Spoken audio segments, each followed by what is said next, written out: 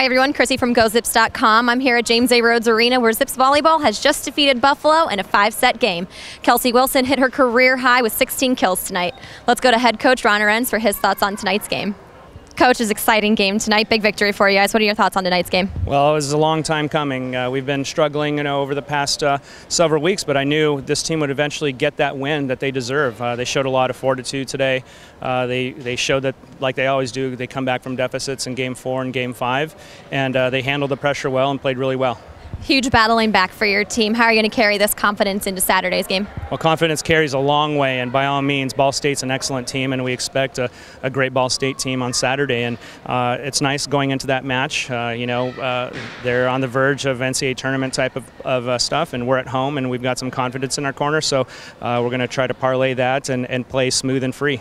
Kelsey Wilson had a career high with 16 kills tonight. Can you talk to us a little bit about her excellence? Well, she did a lot of different things in the way she had her offense, and she moved around quite a bit, and Ashley did a good job isolating her.